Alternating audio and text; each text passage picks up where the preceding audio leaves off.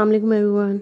Today we are going to solving word problem lesson 4 unit number 8 decimal book 5. So let's start from page number 187. On this page the question is already solved. We just have to subtract $50 and $16.55. So let's subtract. कैसे subtract हो जाएगा यहाँ पास 50. Now we have to balance the number. 0.00 to balance these four numbers. 16.55. Now we have to subtract. Simple subtraction. We cannot subtract 0 from 5, 0 from 5 and 0 from 6. So we are going to take the borrow. जो हम simple subtraction method करते हैं अपना 4, 10 become 9. Again 10 become 9 and 10. 10 minus 5, 5. 9 minus 5, 4. Point as it is. 9 minus 6, 3. 4 minus 1, 3. So the answer is 33.45. Page number 188, question number 3. A glass contains 0.15 liter of water, more than a cup. Cup से ज़्यादा. A bottle contains 6 times as much water as the glass. अब जो bottle है उसमें 6 times ज़्यादा है glass से. From this 6 times more. The total amount of water in the glass, the cup and the bottle is 3.89. Means जो amount of water glass में है और जो bottle में है और जो कप में है वो सब अमाउंट मिलाकर total 3.89 litre. How much water is there in the bottle. Now we have to identify कि बॉटल में कितना है.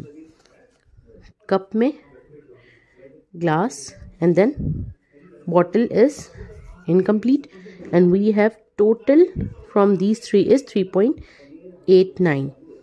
Total we have 6 times, so we have made 1, 2, 3, 4, 5, 6 units for the bottle. 8 units total, 6, 7 and 8. 6 units for the bottle, 1 unit for the glass and 1 unit for the cup. 8 units mean 3.89 plus this amount. So we have total 4.04. From this 4.04 we have to divide this number into 8. जो total हमारे पास दोनों numbers को add करने के बाद आ गया because glass पे already 0.15 litre water मौजूद है. So we have to add करने के बाद हम जो भी टोटल अमाउंट है उसको 8 यूनिट्स में डिवाइड कर देंगे because we have total 8 unit. 6 units bottle के and 1 unit for the glass and cup. Divided by 8 unit means एक यूनिट जो है वो हमारा हो जाएगा 0.505. Now we have to find how much water is there in the bottle. Bottle की units कितने हैं 1, 2, 3, 4, 5, 6. It means 1 unit is of 0.505 multiply by 6. 3.03. There is 3.03 liter of water in the bottle. Page number 189, question number 4. Bina bought 1 badge and 3 keychains in $29. It means कि total amount उसने bag और keychain का $29 पे किया. Tom bought 1 keychain and 1 badge. Tom ने 1 keychain and 1 badge purchase किया. Each keychain costs 3 times as much as each badge. Means जितने का एक badge है उससे 3 times ज़्यादा एक keychain है. How much did Tom spend? Tom ने कितने रुपीस स्पेंड किए. Each keychain cost 3 times as much as each badge. यही चीज़ दोबारा यहाँ मेंशन हो गई है. We use 1 unit to represent the cost of badge and 3 units to represent the cost of keychain. Because keychain का एक ही badge का एक ही unit होगा and keychain का 3 unit because keychain 3 times badge से ज़्यादा है. So we have 1 unit for the badge and 3 units for the keychain. 1, 2, 3, 1, 1, 2, 3, 1, 1, 2, 3. So this is, and the total amount they pay is $29. Now we have total 1 2 3 4 5 6 7 8 9 and 1 10 units. Total हमारे पास 10 units हो गए because 3 की chains हैं and 3 units for each keychain. 10 units, $29. 1 unit means 2.9. 10 है हमारे पास. 10 means हम अपना decimal point move करते हैं. सिर्फ हमने डेसिमल पॉइंट मूव किया तो आंसर आ गया 2.9. 2.9 and we have 3 units. 2.9 multiply by 3 because total units हमारे पास 3 हैं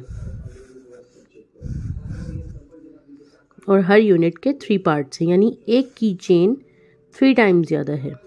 सो दे बॉट 3 की chains. It means total 3 and एक यूनिट 3 से इक्वल है. 2.9 multiplied by 3 is 3 9 the 27, 2 here, 3 2 the 6, 7 8. 8.7. Each badge cost 2.9. एक बैच जो है वो 2.9 का है एंड ईच की चेन कॉस्ट, और हर की चेन एक की चेन जो है वो $8.7 की है. नाउ टॉम बॉट 1 की chain and 1 batch. We have to find that how much did Tom spend. Tom ने कितने स्पेंड किए, तो हम क्या करेंगे 1 की चेन एंड 1 बैच के अमाउंट को प्लस कर लेंगे. 1 की चेन मीन्स 2.9 एंड 1 बैच 8.7. दोनों को ऐड करेंगे so we have the answer 11.6.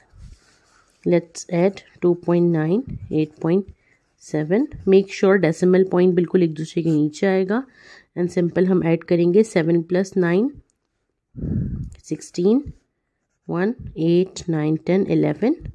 11 is the complete number. 11.6. Page number 190. Question number 1 practice question solve करेंगे अब हम. रोप ए is 3.24 metre longer than rope B. रोप ए जो है वो रोप बी से 3.24 मीटर लॉन्गर है. रोप बी अभी हमें नहीं पता. रोप ए इज 5.1 मीटर लॉन्ग. रोप ए जो है वो ये गिवन हो गया रोप ए.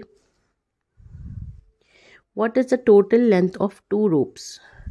अब फर्स्ट रोप ए तो हमारे पास आ गया ये. रोप ए जो है वो रोप बी से 3.24 मीटर लॉन्गर है. इट मीन्स अगर हम इन दोनों को सब्ट्रैक्ट कर लें then we can find the row amount total of rope B. Then we have to find the total. Let's start.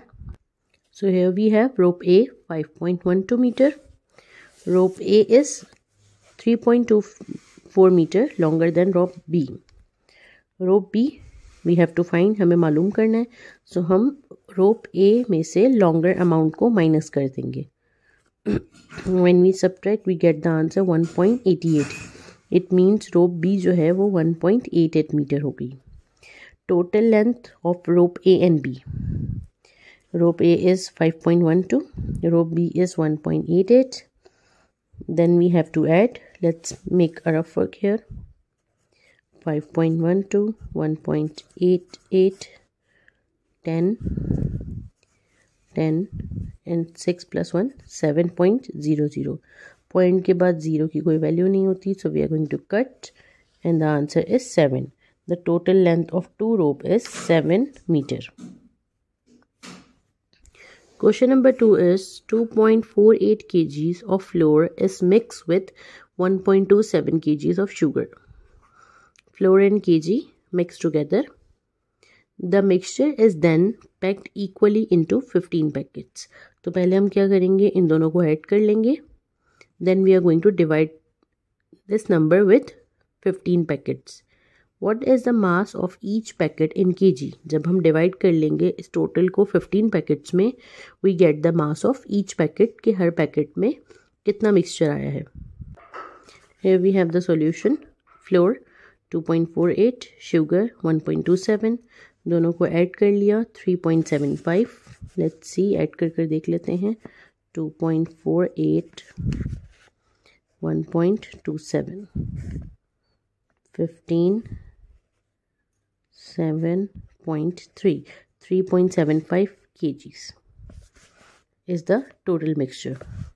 Now we have to divide this mixture into 15 packets. 3.75 divided by 15. पहले हम point ऊपर ले जाएंगे because 3 15 से divide करना impossible है.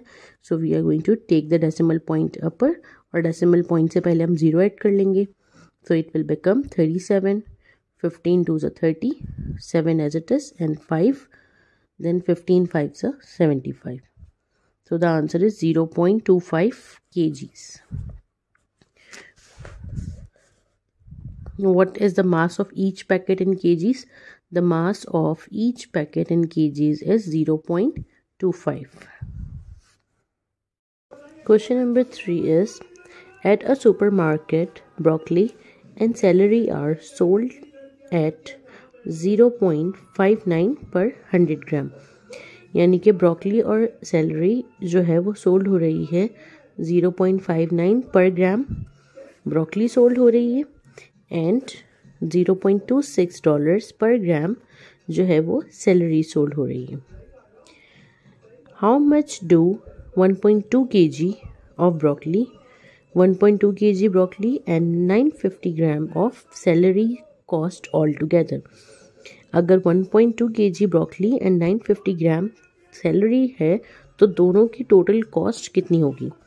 So first we have to convert this kg into gram क्योंकि सब चीज़ें ग्राम में मौजूद है, 100 ग्राम और 100 ग्राम, तो इसीलिए हमें इसको कन्वर्ट करना पड़ेगा. सो 1.2 कन्वर्टेड इनटू ग्राम इज़ 1200 ग्राम. 1000 हो जाएगा एंड 200 हो जाएगा तो 1200 ग्राम. Now let's start the solution. Broccoli जो है वो सोल्ड हो रही है 0.59 पर ग्राम 100 ग्राम के हिसाब से and salary 0.26 100 gram. Now 1.2 kgs of broccoli, पहले 1.2 kgs को कन्वर्ट कर लेंगे 1200 ग्राम में. अब 1200 ग्राम मल्टीप्लाई बाय 0.59. पहले हम ब्रोकली की टोटल निकाल लेंगे एंड देन सैलरी की और फिर दोनों को ऐड कर लेंगे बिकॉज हमें दोनों का टोटल बनाना है. सो 1.2 kg मीन्स 1200 ग्राम. 1200 ग्राम हम 0.59 से मल्टीप्लाई कर लेंगे. सो 1200 मल्टीप्लाई बाय 0.59 इज 708. 708 को हम जब डॉलर्स एंड उसमें कन्वर्ट करेंगे सेंट्स में तो वी हैव $9.8. 9.8. सेम चीज़ हम करेंगे सैलरी 0.26 100 ग्राम सोल्ड हो रही है तो 950 ग्राम्स कितने की सोल्ड होगी. 0.26 मल्टीप्लाई बाय 950 तो ये हो जाएगा 247. अब इसको कन्वर्ट करेंगे डॉलर्स में 2.47 डॉलर्स. अब इन दोनों को ऐड कर लेंगे because we have to give the total cost of broccoli and salary. दोनों को मिलाकर कितने होंगे तो हम क्या करेंगे 7.08 प्लस 2.47 को प्लस कर लेंगे तो हमारे पास आ जाएगा $9.55. Total cost of broccoli and salary is $9.55. Question number 4 है हमारे पास. A pencil case cost 4 times as much as a pen. एक पेंसिल केस है जो कि 4 times ज़्यादा है पेन से. अब 2 pencil cases and 3 pens. 2 pencil case and 3 pen cost. Total cost बता दी है पेंसिल के केसेस यानी पेंसिल कवर की एंड 3 पेन्स की जो कि है $24.75 all together.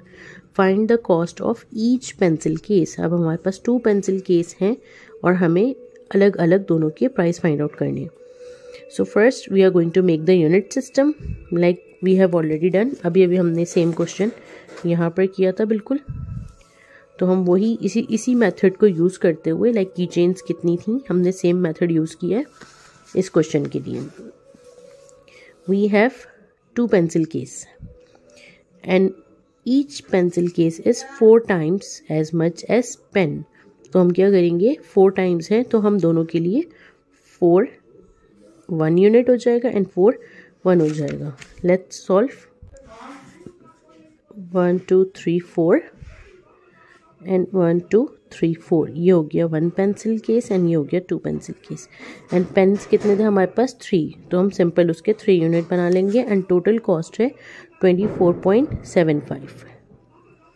Now we have the total unit 1 2 3 4 5 6 7 8 9 10 11। 11 units की हमारे पास कॉस्ट आ गई 24.75। अब हम एक यूनिट की कॉस्ट फाइंड करेंगे। एक यूनिट की कॉस्ट फाइंड करने के लिए हम क्या करेंगे? 2475 divided by 11। When we divide this with 11 we got the answer 2.25। Divide करने के बाद हमारे पास आ जाएगा 2.25। लेट्स सी, डिवाइड करके चेक कर लेते हैं। तो यहाँ पे हमने इसको डिवाइड कर लिया, so the answer is 2.25 as you can see the division. अब 2.25 जो है वो 1 यूनिट की अमाउंट हो गई। We have to find the amount of 1 case of pencil. 1 case of pencil is having 4 units, so 4 multiply by 2.25 जो एक unit की अमाउंट है। सो 4 multiply by 2.25 is $9। 4 5s are 20. Let's multiply 2.25 with 4. 4 5s are 20. 4 2s are 8 9 10. 4 2s are 8 plus 1 9. 9.00. Point के बाद 0 means nothing, so we have the answer $9. It means that find the cost of each pencil case. Each pencil case is of $9.